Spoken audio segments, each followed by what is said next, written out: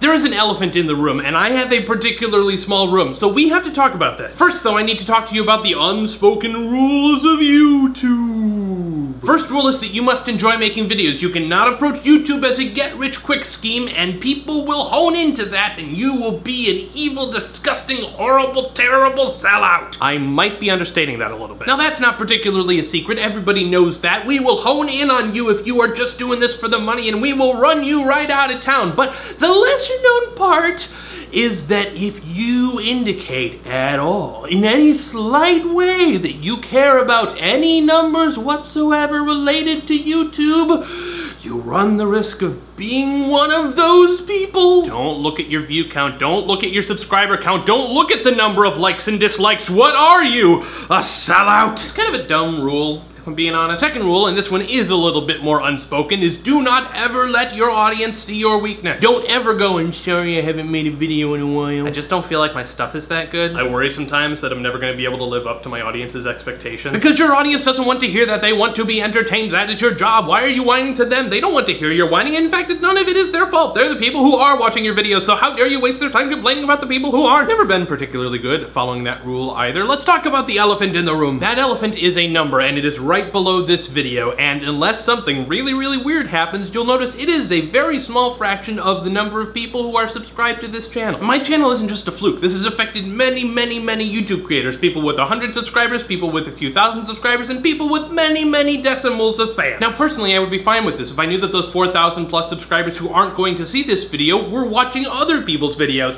But then you would expect that there would be other YouTubers who were getting good numbers. But given that very few of those growing channels seem to exist, I have to wonder, have people stopped watching videos? Because that's a problem. We gotta figure out a way to get people involved again, to make them feel collectively like they want to watch the stuff that we make. And I'm not talking the stuff that I make, I'm talking the stuff that all of us make. That's something we gotta figure out. But first, if we wanna fix that, we have to get rid of those two stupid rules. We need to learn to accept that people can enjoy making videos for themselves, but still care that people watch. And we need to be comfortable with the idea of talking through the problems that we face in making stuff. Because if you don't address the problems, you can't find solutions.